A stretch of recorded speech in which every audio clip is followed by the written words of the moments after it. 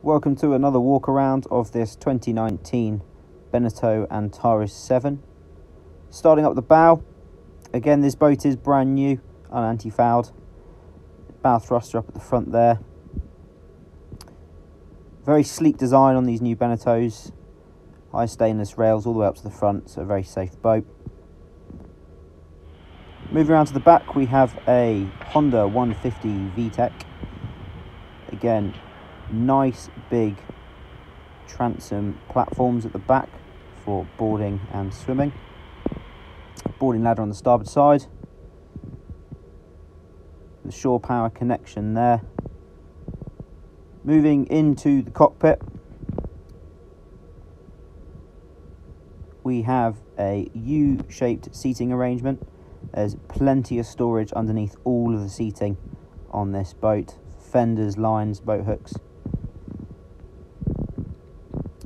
She also has brand new cushions for all the cockpit seating. We've got the gas locker there on the starboard side. Moving into the cabin, on the starboard side we have the galleon, on the port side we have the table. Again, loads of windows on this boat, all round visibility. Fusion speakers there. Moving into the galley area, we have a single burner gas hob with sink and removable countertop. Fridge underneath the helm seat. Again, loads of room in there for a day at sea. And nice storage as well for plates, cutlery, glasses. Moving to the saloon table, we have a seat fore and aft with a removable saloon table. The seat at the forward end is reversible, so you can use that as a navigator's seat. Moving to the helm position, up top we have the 95 SV Garmin chart plotter. Really nice piece of equipment, compass above that. Engine dials where you would expect them, along with the switch panels. Bow thruster controls, hydraulic steering. Fuel tank gauge and your instruments and key, as well as the engine controls. Sliding open windows on both sides of the saloon. Lets loads of ventilation in.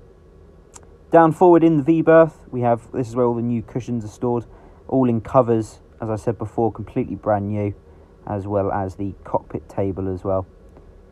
In the heads compartment, again, nice amount of room. Not standing headroom in here, however, when you're sat down there is loads of room. Isolator switches conveniently located just underneath the aft saloon seat. Moving on to the side decks, we have the fuel and water fillers. Again, nice high grab rails on the top of the coach roof and at the side. Nice big open foredeck, moving up towards the bow. Sun cushions are optional on this boat. Nice size deck hardware with the cleats. Moving into the anchor locker, we have an electric windlass as always, with a good amount of chain and rope. And a Danforth anchor up the bow, which is ideal for the sandy bays along the south coast. Top of the wheelhouse, we have a opening hatch. Again, lets in plenty of light and ventilation in the summer.